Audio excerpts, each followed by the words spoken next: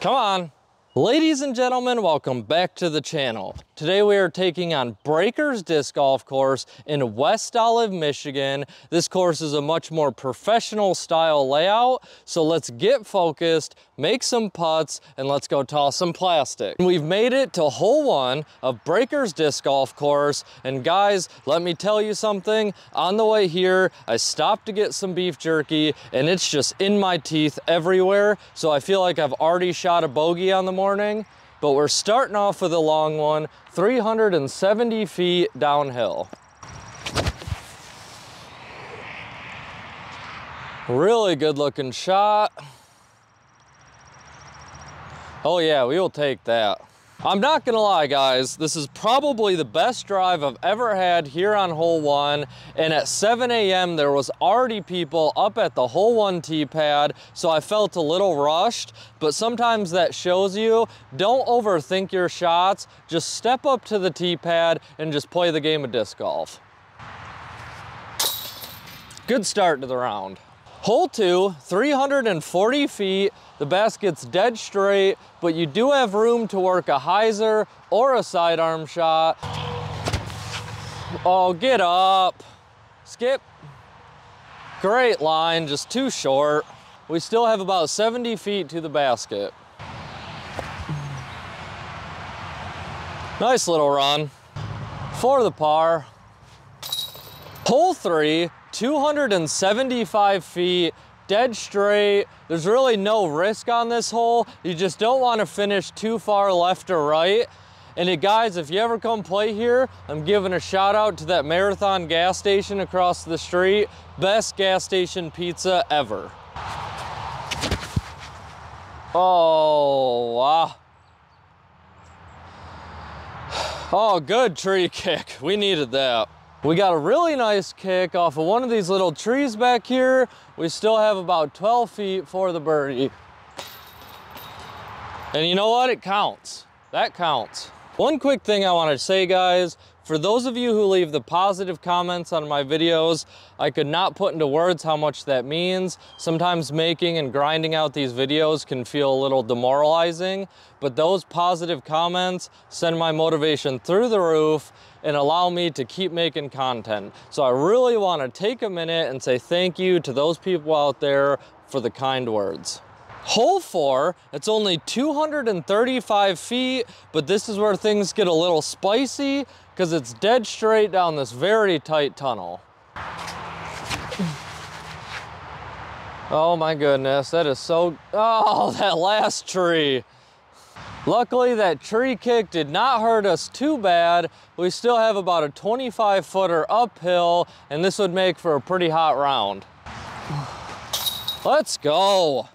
Hole 5, this is a hard one. 340 to 350 feet, depending if you take the hyzer route or the long ante shot. I'm gonna take the straight shot. Oh no. That's gonna be a tricky spot. Think I have room to go with the tomahawk up and over this.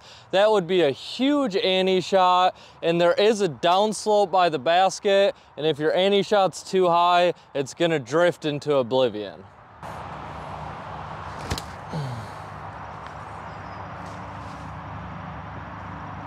All right, not great. Well guys, this is the downslope I was telling you about. I probably should have just went with a nice and easy ante shot. No reason to go with a big thumber there. Let's see if we can save our par for the bogey. Hole 6, 210 feet. There's this finicky, dead straight up the middle route, and then you can hang it wide for a hyzer, but it has to crash back really sharp. And I'm actually gonna try to go up and over everything with a tomahawk and see if we can redeem ourselves. Looking good. Oh, I think that might be parked. Really good redemption on that tomahawk throw. Today's video is gonna be a little bit more serious, guys. Breakers is a very good, very well-designed course that will put your skills to the test, and if you're not really focused in on the round, it'll eat you up in a heartbeat. I feel like when I play this course, I become a better disc golfer, and that way I can kind of switch up the content for you guys. I'll have some really funny videos and some more serious videos. You guys let me know, which ones do you like more? Hole 7, par 4, 425 feet. It's just basically dead straight with the left finish way down there. This hill right in front of us makes it very hard to get the right height off the tee. And of course we have this tree in the dead center that looks like it's been hit 12,000 times. Oh, highs are out, be good. That was a really good one. Really happy with that drive. We still have about 70 to 80 feet for the eagle. I've never eagled this hole, so let's try to do it for the channel. Come on. Oh no, good run. Tap in birdie, we will take those any day. Hole 8, we're gonna try a new camera angle for this one. It's only 190 feet, but it's kind of a finicky hyzer lane. And if you go past the basket, that is the start of the Grand Canyon. So it's highly recommended that you play it short, but not short enough to leave yourself a death putt. Uh-oh, get down. Oh boy. Oh guys, I played this exactly how I wanted to. We left it just a little bit short to give us a nice tap-in birdie. We completely avoided the Grand Canyon, played this hole to a tee. We still only have about 80 feet, 60 feet uphill.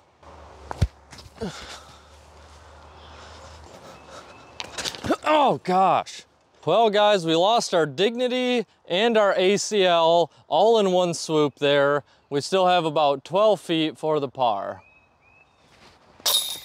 Hole 9, 220 feet over the pond. You can really go with any shot shape you want on this hole. I have actually aced this one before, so let's see if we can do it again for the camera. Come on. Oh, good run. For the birdie, this one feels like a must get. Hole 9 break, and another reason that I am so serious today is ticks are present, guys. Take extreme caution when playing on the disc golf course. I'll put it this way, this is the ticks disc golf course and we're just trying to play it. You might have a disc go in the woods or the middle of the fairway for that matter, and it might just disappear. The ticks are going to come collect a disc or two throughout the round and they just bring them back to the colony. And if you don't pay that offering, some people just kind of disappear. I haven't seen Craig in a week, and the last thing he told me was that he was coming here to play a solo round, and he does not respect the ticks. Occasionally, when you're playing breakers, you will see people in full suits of armor. That's how intense this has gotten. This is not a joke, guys. Keep that in mind if you come to breakers. Ticks are present. Hole 10, this is the only hole at breakers that I'm not the biggest fan of. It just seems a little too throw straight and get lucky. Nope, caught a tree. All right, guys, we're in full par save mode. We still have about 150 feet, absolutely dead straight.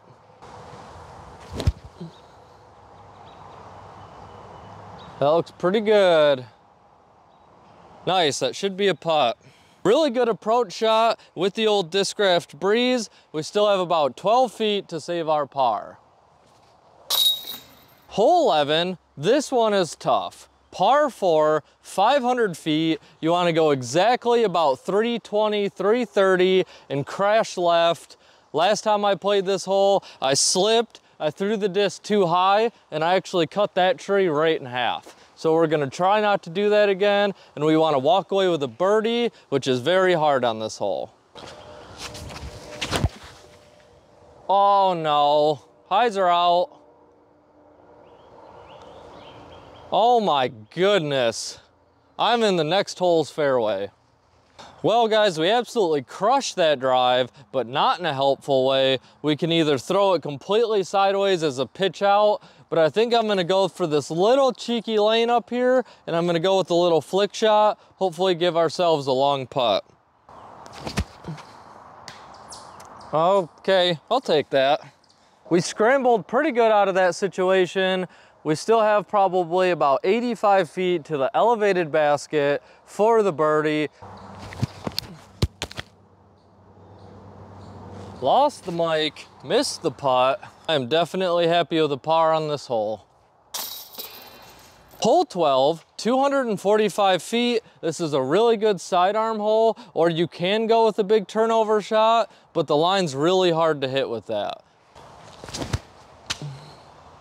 Come on. Dang it. We landed in the fairway though. Tree kick was not the end of the world, but it would have been really nice to see that shot play out. We still have about 65 feet for the birdie. Good run. For the par. All right, guys, I want to know, what are your favorite baskets? I don't know too much about the different basket designs. I think there can be maybe up to 3 layers and X amount of chains per basket. Let me know if there's any restrictions on the baskets, because I'm unaware of that. I really like these ones at Breakers, because this back layer, all the chains are also connected horizontally instead of all just hanging vertically. So you guys let me know and share some knowledge with me. Hole 13, 305 feet. This hole is an actual horseshoe. I don't think I've ever even gotten within circle 2 on this hole. I'm sure there is a way with a roller or the best skip of your life, but I just let 2 people pass through. I heard about 97 chain hits, so I'm not sure what's up with that. Hopefully we only have 1. Big skip. We'll take it. Like I said, this is about as good as I can do on this hole. We still have probably 70 to 80 foot putt for the birdie. Oh, we almost went in off the tree. For the par, I still got it. Hole 14, 245 feet, dead straight. You do have room for a right to left finish.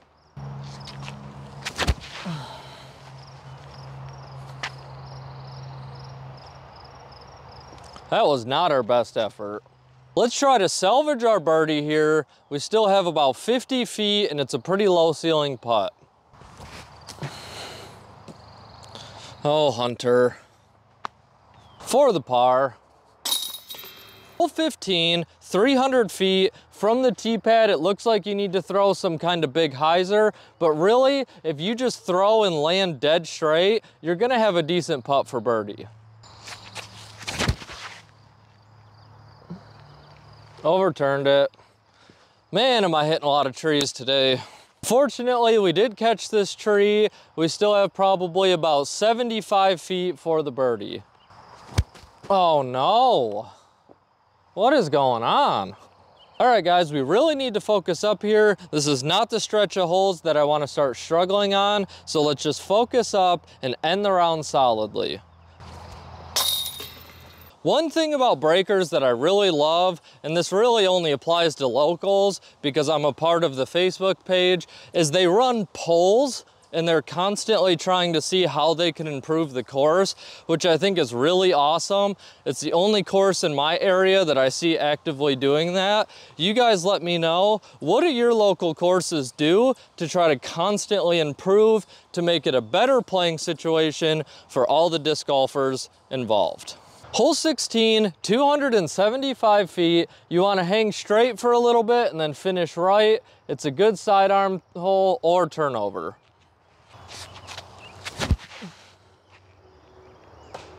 Oh my goodness, we are falling apart.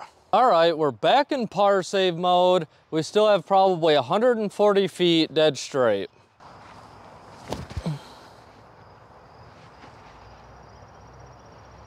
We gave that a little run. Nice par save. These last two holes are pretty tricky out here at Breakers. Hole 17, 310 feet. You want to hang dead straight for quite a while and then crash left. I'm going to throw this beautiful brand new Firebird that my buddy Boots just gave me. It's the same one that I lost, so hopefully we can beat it back in and get it to where I loved mine. Don't hit that, okay? We'll take that. That's a birdie putt. All right, guys, we have about a 30-footer for the birdie. Nice putt. That's exactly why it's so important to keep a healthy mindset. I know just a year ago when I was messing up those last few holes, my mindset would have tanked and I would have started playing horribly. So it's really important to stay positive and just stay calm. Hole 18, this one's a doozy. It's 375 feet. About 350 of that need to be dead straight and you need to finish right. I like to take this little sneaky backdoor hyzer lane. Last time I filmed here when I was practicing for my YouTube channel, I absolutely parked this hole and I don't think I'll ever do that again. But let's see if we can do it back-to-back times on camera. There goes the microphone. Skip. Oh, got caught up in those bushes up there. Still a very serviceable tee shot. We have about a downhill 85-foot putt for the birdie. That's not it. Come on, Hunter. I am more than happy to end on a par here at Breakers.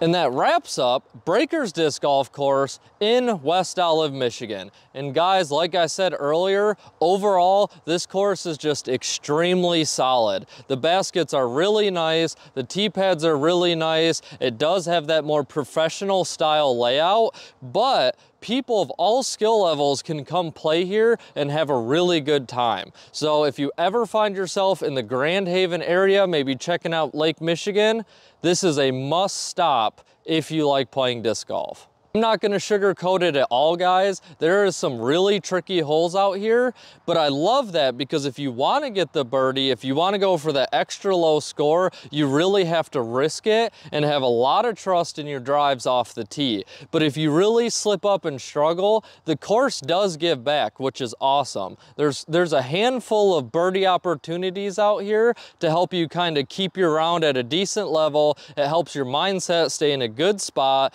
and overall, it's just a very good designed course. It can get a little crowded out here at Breakers, so keep that in mind. And I know Sundays are pretty much off limits because it is located on a pretty big church's property. So Sundays can get very chaotic out here. So I would try to avoid that day.